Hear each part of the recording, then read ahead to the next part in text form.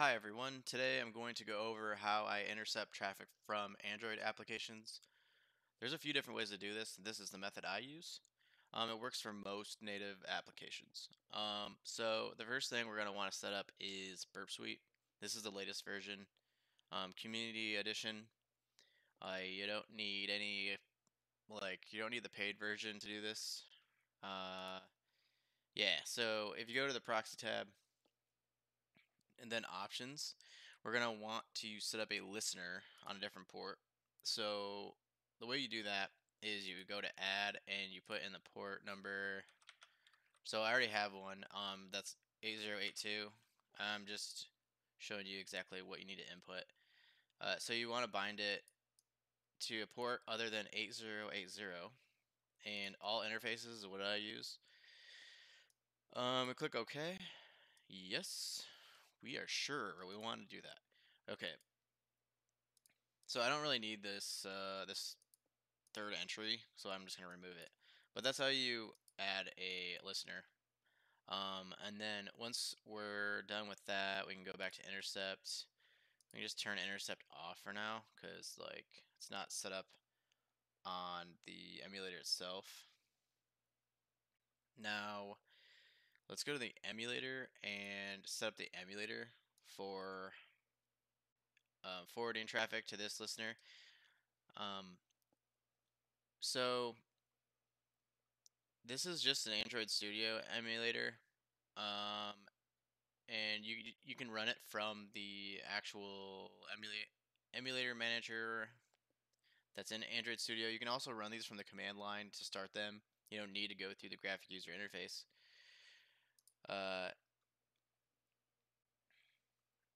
So let's go to the options. And the way you go to the options is you click these three buttons down here. It'll open up this window, and it's under settings. So it's under settings, and then you go to manual proxy configuration. I tend to use my private network hostname, and then the listener is going to be the listener I put in burp, which is 8082 for the port number.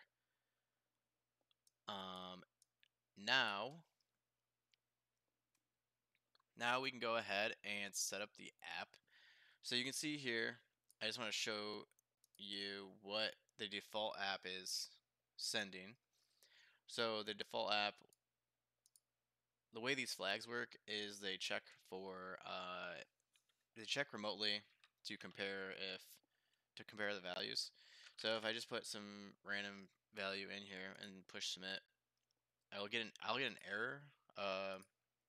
That says TLS connection to Firebase is not working correctly, basically. So failed to negotiate, TLS, all that good stuff. So now what I want to do is patch this application. So what we need to do next is we need to pull this app off of the phone, unless you already have it on your computer, and patch it with Objection. So I'm going to go ahead and close this and uninstall. Actually, let's just pretend like we got this app from Google Play. Let's not uninstall it yet. And next we can look up the path for this particular app. So we can do ADB shell PM path.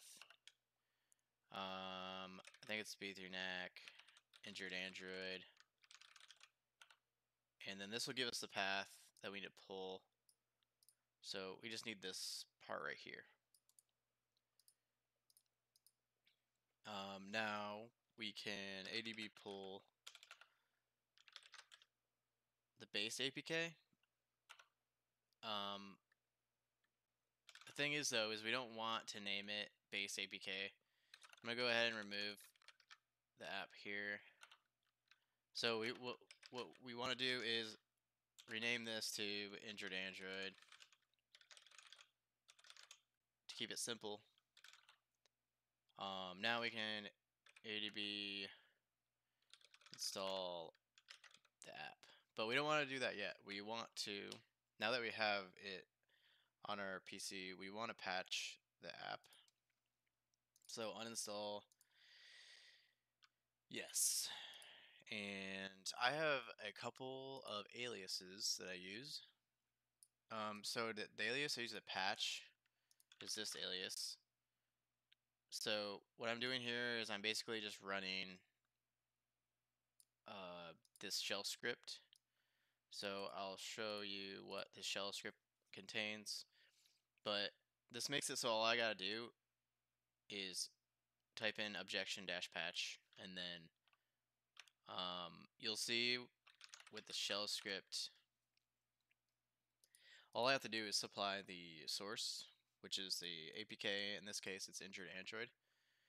And this is at the time I had to use a specific gadget version because there was a bug or whatever. And then so the objection APK, I was trying to uninstall it automatically, and there was something. Yeah, it just wasn't working correctly. So now I just manually uninstall. But this is like a starting point to how to automate this process, and it's done pretty well so far for me. So what I'm going to do is just run the alias, which is objection and patch, and then injured Android.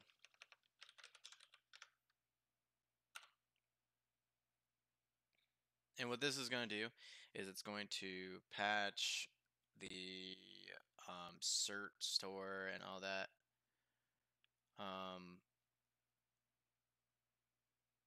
And then it's going to inject the frida gadget so that objection can connect to it, because we need to connect to it via objection to disable cert pinning. And it reassigns the APK. I'm not exactly sure the whole process and how it keeps the same signature, but if you have the default app on your device still, and you try to install the objection, the patched APK, it won't let you install because they have the same signature. Okay, so it completed successfully. I'm gonna clear the terminal so we can see the patched APK. So now we can install injured Android. That's been patched. And all the patched APKs will have objection in the name. So after we install this app, we can then connect objection. And what I use for that is the objection connect command, and I will display that alias too, because I have that alias, so it's not. Oh yeah, so the alias for objection connect that I have, it's just running the explore command directly from the binary, and basically what this does is it looks for the gadget and connects to that gadget. So if I run objection connect, or it was objection connect, I think, enable to connect to remote frida server. Oh, that's because I don't have the app running, I think. So yeah, so when you open the app after you patch the app, it'll stay in the launcher state, or the main. It'll pause the main launch state, and then after you connect, it'll continue with. It'll resume the process. So yay, it connected, and now we're at the main. Now we're at the main launch screen for the app.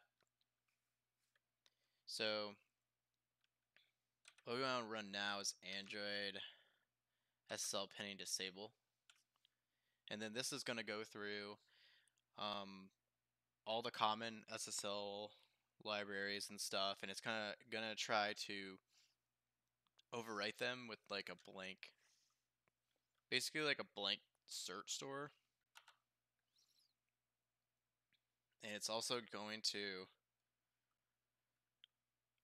it's overriding SSL context, the verify chain method, and the check trusted recursive method. So yeah, so it's kind of like how you disable pinning on certain plugins. Once you know the method, you can use frida to override like cert pinning methods pretty easily.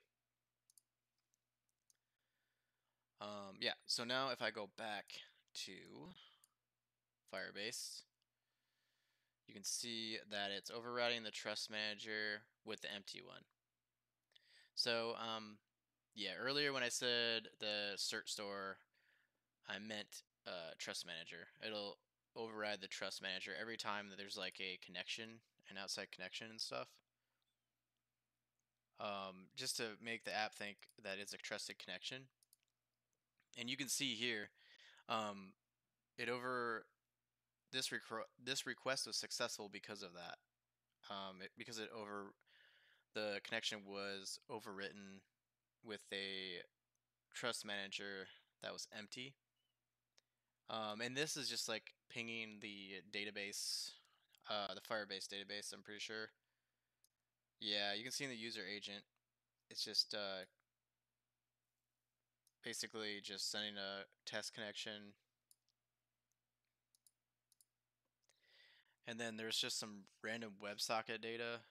I actually realized that you can find the flag this way too after disabling cert pinning, which is pretty funny because I don't know if anyone used this method to solve the flag. But if I put test and I submit the data, and then I go through all of this, eventually it'll display what the database flag data is. Yeah, so you can see it's looking at flags, and then this is the actual flag right here that it returns, and it returns the flag because it thinks that the connection is secure. So yeah, and also these are HTTPS connections via WebSocket, and it's all working because of the cert pinning is disabled.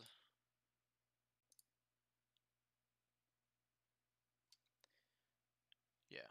So that is objection. And we can try another one just for fun. AWS.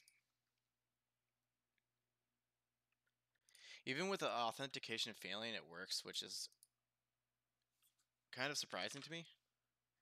So if I submit some more test data, it's looking up the table name, which is AWS, or the flag name, and then here's the flag. Once again, the flag is displayed because Android SSL pinning is no longer working. Yeah. So that is how you use objection to bypass cert pinning or SSL pinning.